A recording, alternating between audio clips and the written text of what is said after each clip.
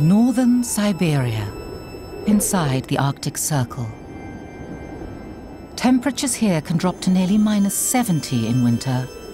It's hard to find a colder inhabited place on Earth.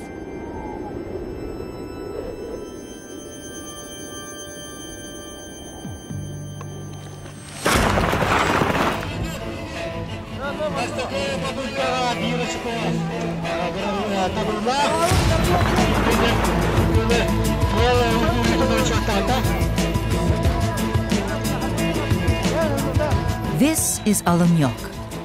This remote region is home to the Evenki, an isolated people who live much like their ancestors, the first Siberians. And they have the distinctive features of East Asia, the mark of a lost past they share with the Chinese.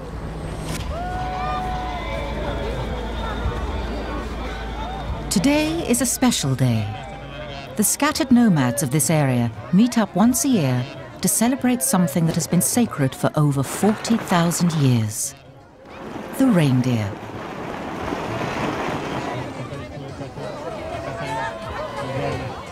It seems incredible that early humans could have survived in this harsh climate. As the archaeological record is so sparse, perhaps the best evidence for solving this mystery can be found in the way their descendants, the Evenki, live now.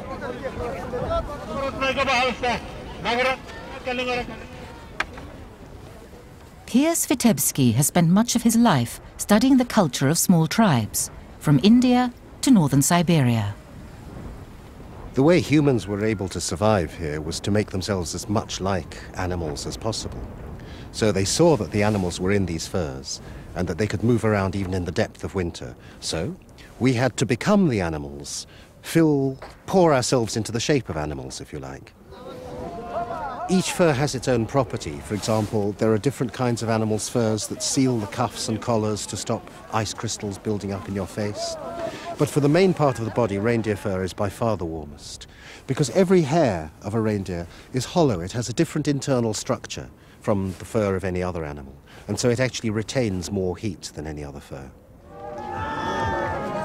Learning to adapt to this climate couldn't have been more challenging for a species which began its existence in the tropics.